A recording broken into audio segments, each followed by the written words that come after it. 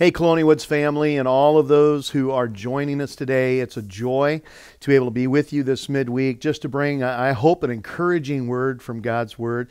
Some of you are joining that are part of our church family, or some of you are from the greater Blue Water area. Some of you are around the world, and we just want to say welcome to you today. Well, we have just come through our Easter season. In fact, I kind of still consider us a little bit in it.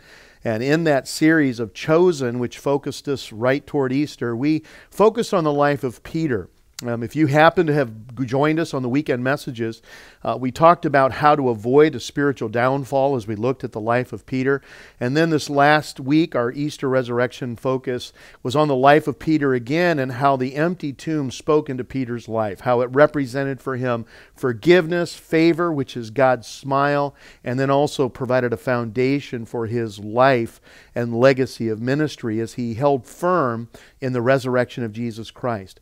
Well, what I'd like to do over the next several weeks is to focus in on one of Peter's writings to the churches that were under a time of incredible difficulty. It actually comes out of 1 Peter chapter 5, verse 10 and 11, and I'm going to be focusing in on this over the next several weeks together.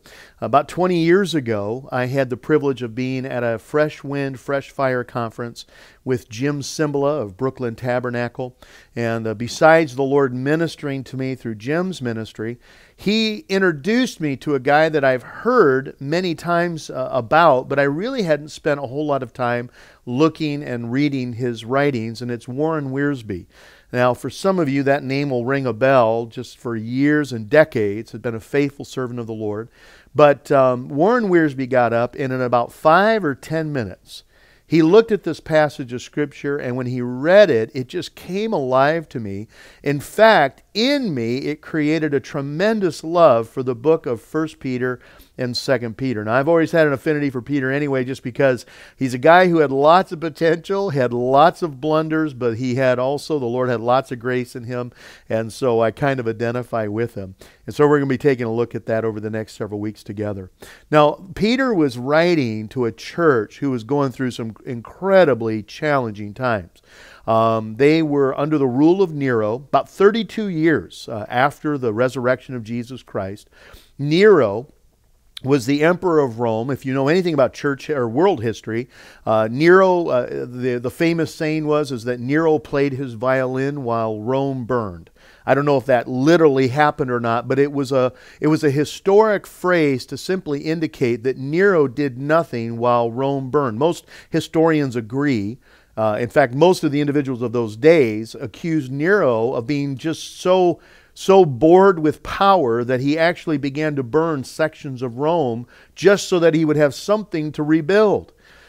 And politically, that might get you in a little bit of trouble. And so the tide began to turn against Nero, and Nero knew that, and because of that, he needed to find someone that he could blame. Well, who better than just simply these pacifist, friendly, loving individuals, a little bit quirky in their culture anyway, these followers of the way, the followers of Christ, these Christians.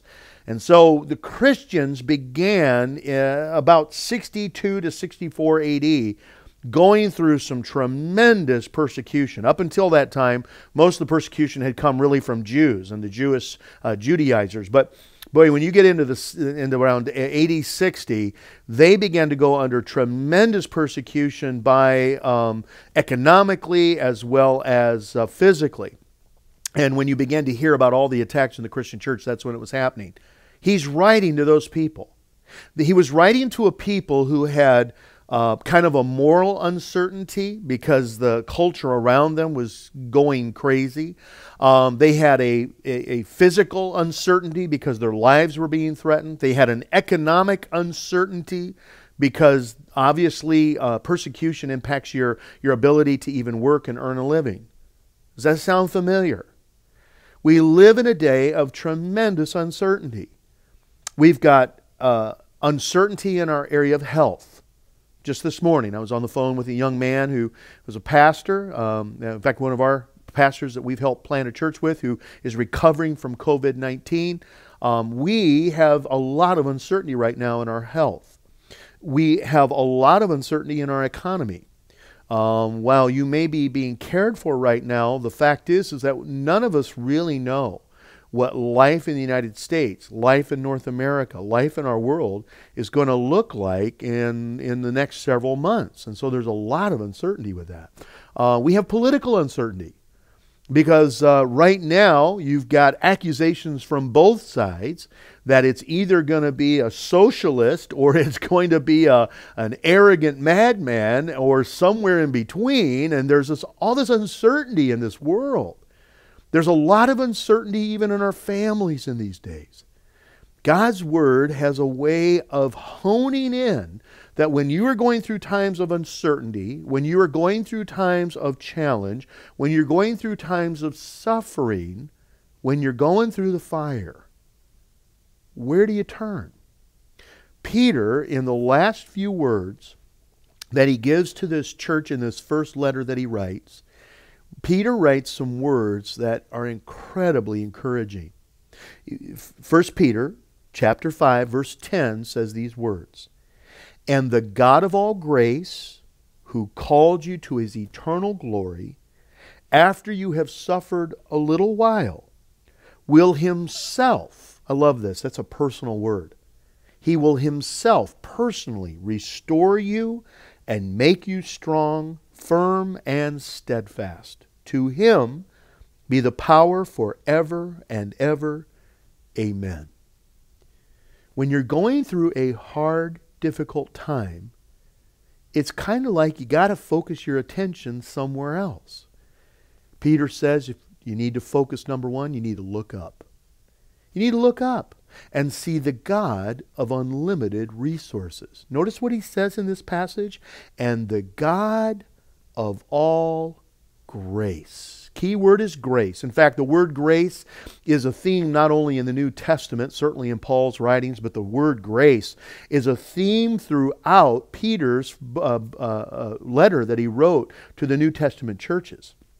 Over and over again, he talks about the grace that we have because of being chosen, that we are God's elect strangers in this world, that is by his grace being poured out on us, that we endure through grace, we go through suffering by grace. And he says that we have the God of all grace. Grace. I've shared with you many times that an acronym I learned years ago, maybe you did too, that GRACE is an acronym, right? GRACE, God's riches at Christ's expense. Everything we have is a gift given by God, paid for by the cross of Jesus Christ. But when we talk about grace, I find that grace is a word that we use a lot, but we've underdefined. I think a lot of times we maybe aren't incorrect in what we say, we're just incomplete in what we say. And it's interesting because when I was thinking about this, there are really three categories of grace. I'm not going to spend a lot of time on the first one, but there's common grace, right? Common grace is available to everyone in the world. Jesus said, what, in Matthew chapter 4? He said that the sun shines on the evil as well as the innocent. The rain showers upon the righteous as well as the unrighteous.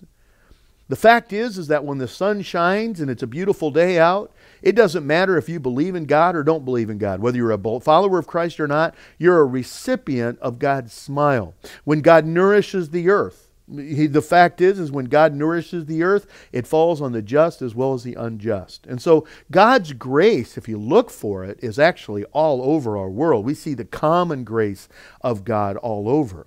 But then he talks about two categories of grace that I think are specifically for the believer in Jesus Christ. And there's, number one, relational grace. We have a relationship with God through grace. In fact, what does Scripture say? It is by grace that you have been saved through faith. And this is not from yourselves, it is the gift of God, because God doesn't want anyone to be able to boast. We have a saving knowledge of Jesus Christ through the gift of God. It's our faith in Him, sure, but it's His gift to us through Jesus Christ. I love what it says in Romans. Romans chapter 5 says, "Therefore, since we have been justified through faith, we have peace with God through our Lord Jesus Christ, through whom we have gained access by faith into the grace by which we now stand. So here's the deal. When you have a relationship with Jesus Christ, it opens up access to resources of heaven that otherwise you would not have had. We have a relationship, right? We're saved through grace. You could say that we're sanctified by grace. Paul says that in Philippians chapter 1, verse 6. It says that he believes that he who began a good work in you will bring it to completion in the day of Jesus Christ. So God not only rescues you and saves you by grace, but He sanctifies you by grace. He continues to do that purifying work in your life as we look more and more like Him. You might even say we have sustaining grace. Jude 24 and 25 says, to Him who is able to keep you from falling. I love that. That God is actually able to hold you steady and keep you from falling and present you before His glorious presence without fault and with great joy. I love the rest of it too. To our only God and Savior be glory, majesty, power, and authority through Jesus Christ our Lord before all ages and forevermore. We have a relationship through grace. Oh, man, that's incredible. Now, I'm going to guess that most of the time that you've been in a church, you've probably heard that. If you grew up in a church, or if you spent your childhood, or you've been in church for any number of years, more than likely, you probably already knew that. I'm saved by grace, right? You've heard that. That is not wrong, but it is incomplete. Grace is so much deeper than simply being saved, sanctified, and sustained. God's grace goes so much deeper in our life. I love what the Gospel of John writes. It says this in John chapter 1, verse 16. He says, from the fullness of His grace we have all received one blessing after another. We are just blessed, and we're blessed, and we're blessed, and we're blessed. Over and over. All the riches, all the resources of heaven by grace. I love the story of the millionaire businessman who was in deep financial need. He needed money. So he decided to go to his local church, go down to the altar, and spend a little bit of time in prayer. He gets there, begins crying out to God for over $1 million. And he's sitting next to a guy who's also there, desperate, just a common, ordinary guy. And the guy's begging God for $100. And so this businessman gets up, takes his wallet out, gives the guy $100. I mean, the guy is so ecstatic, thanks the Lord, praises God, runs out of the church. The businessman gets back down at the altar, and he says, okay, now that I have your undivided attention. It's this idea that God's only got so much attention and resources for one thing at a time. That's not true. God has unlimited resources. In fact, He is working in ways that you can't even imagine, even in today. So we can cry out to Him. It reminds me of the story in the Old Testament of Elijah. And Elijah in chapter 19 of 1 Kings. Now, we've talked about the story of how Elijah went through a dry time, and we remember the story of how Elijah fought the prophets of Baal on Mount Carmel. But Elijah comes to the end of his rope. He's greatly discouraged because he feels like he's in this whole thing of ministry alone. And he gets to a point of discouragement, despair, and even desperation when he begins to just cry out to God. And God begins to show up in his life and basically says, Elijah, what are you here for? What's your problem? And Elijah begins to really complain to the Lord. And here's what he says. He says, I've been very zealous for the Lord God Almighty. The Israelites have rejected your covenant. They've broken down your altars. They've put your prophets to death with the sword. And I'm the only one left. And now they're trying to kill me too. And I love what the Lord says. I have reserved 7,000 in Israel, all whose knees have not bowed down to Baal, and whose mouths have not kissed him. God looks at Elijah and He says, Elijah, you may feel like I've tapped out. I have resources you haven't even dreamt of. Let's take a look at several of them. We've already talked about saving grace, sanctifying grace, sustaining grace, but let's talk about some of the resources that are ours through Jesus Christ. There's serving grace. It's the ability to serve God, to pour ourselves out. Now, Peter certainly talks about that when he says, whatever grace you have, whatever grace you've received from the Lord, use it to serve the saints in the body of Christ. But Paul says this. He says, I am the least of the apostles. This is 1 Corinthians chapter 15, if any of you are writing these down. Verse 9, he says, I'm the least of the apostles, and I don't even deserve to be called an apostle, because I persecuted the church. Verse 10, but by the grace of God, I am what I am. And His grace to me was not without effect. No, I worked harder than all of them, yet not I, but the grace of God in me. Paul says, I am saved by grace, but that grace so motivated me to want to serve the Lord that I am pouring myself out to try to honor Him with the rest of my life. And even my pouring myself out, it isn't because of me, it's because of His grace working in me. Grace, grace, grace, right? You can also sacrifice by grace. Sacrificing means that I'm giving of myself as much as I can and even beyond what I can. I love this. This is in actually 2 Corinthians chapter 8. Paul is talking about giving and being generous. And he talks about the Macedonian church, which is one of the poorest churches that is known at that time. And he says this, my brothers, we want all of you to know about the grace that God has given to the Macedonian churches. Out of the most severe trial, their overflowing joy and their extreme poverty welled up into rich generosity. For I testified that they gave as much as they were able and even beyond their ability. Now, how in the world do you do that? How do you give more than what you have? I was actually talking to a pastor not long ago, and he was just simply thanking the Lord for His generosity to his church. And he said, we have determined, we're one of those churches, we've been blessed, we have determined to make a large investment into a kingdom ministry. We're just waiting to see what that kingdom ministry is. What's interesting, he said, but the problem is that every time we give away, God blesses us so much that we have more than what we started with. And so we just keep giving it away. God has got a bigger shovel than you do. And it doesn't matter if it's finances or if it's your energy. Have you ever done that? You've given yourself into something, you've given it your all, and somewhere where you didn't even understand it, you gave more than you even thought you had to give. Just pouring yourself out sacrificially. We have suffering grace. Do you realize that there's a grace that enables us to stand under a heavy load? The word endurance in Scripture is the word that means to stand under a heavy load. And do you realize that God is able to give you the grace to endure suffering? Paul did that.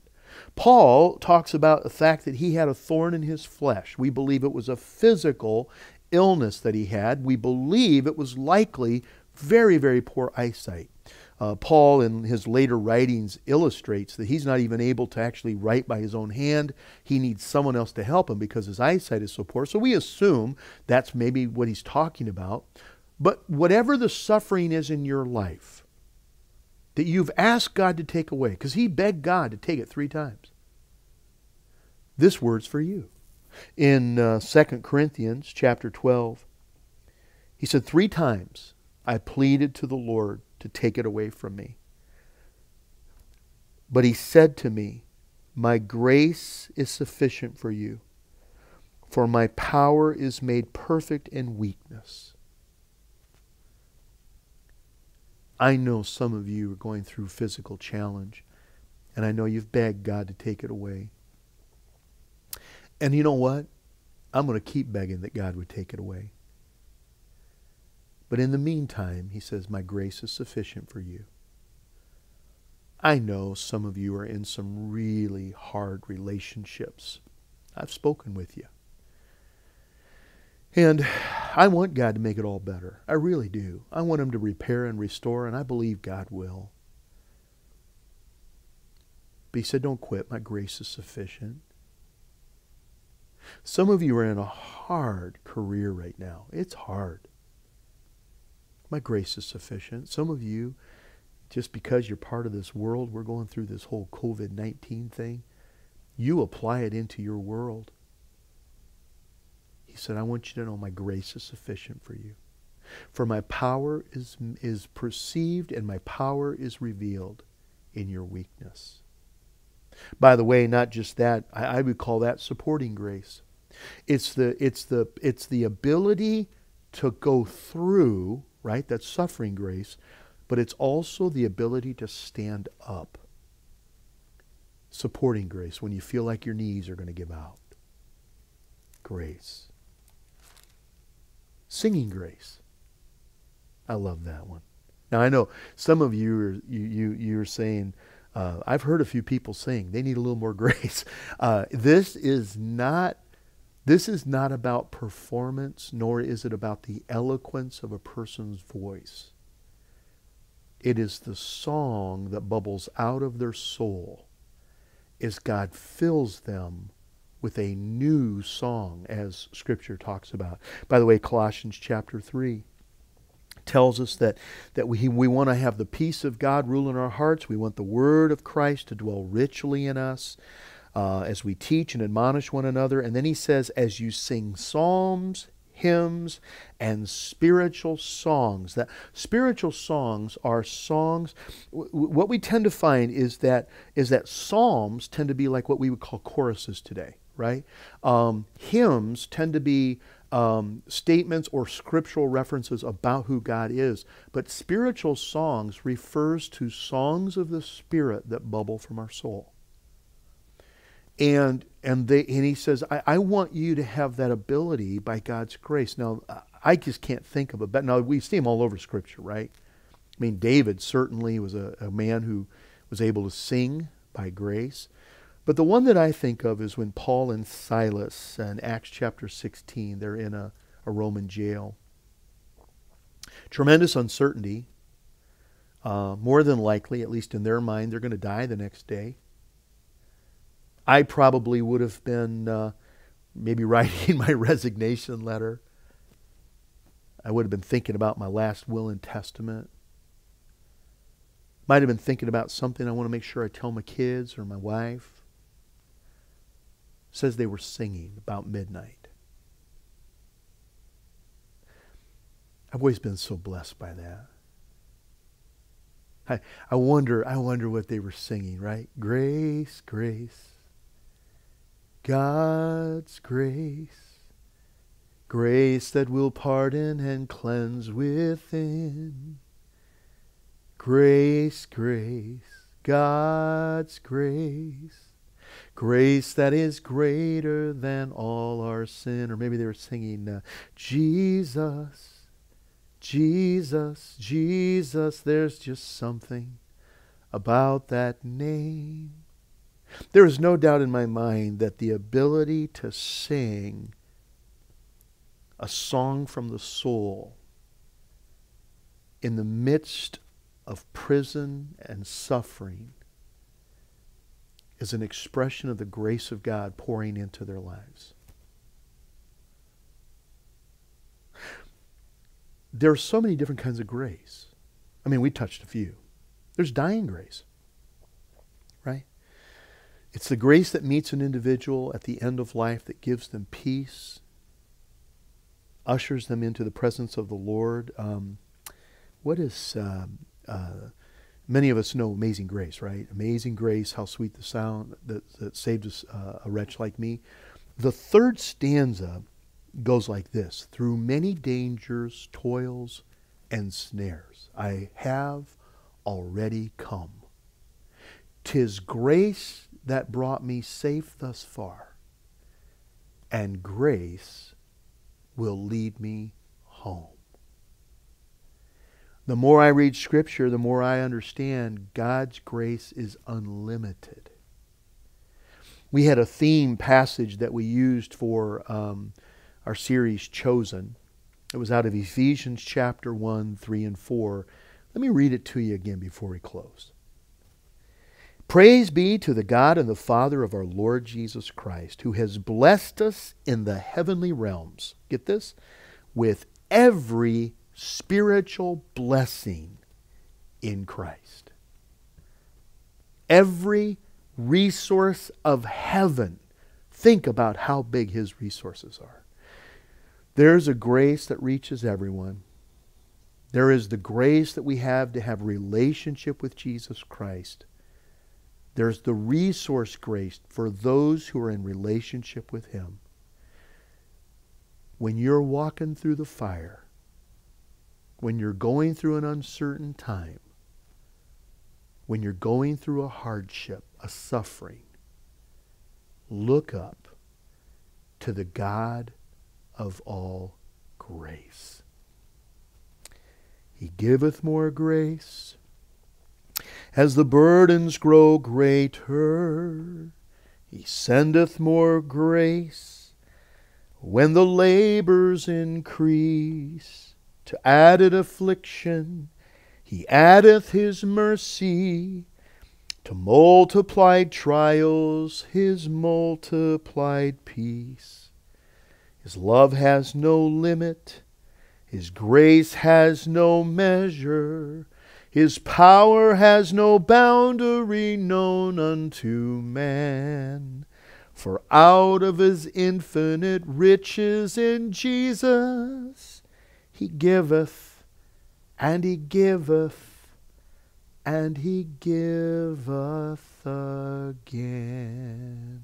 Father, thank You for the grace that is ours in Jesus Christ. Expand our horizon to understand that not only are we saved and sustained by Your grace, but Your grace abundantly provides every moment, even in this hour of uncertainty. Pour out Your grace, which we know is sufficient and made perfect in our time of weakness. We love You, Lord, in Jesus' name. Amen. God bless. Have an incredible, grace-filled week.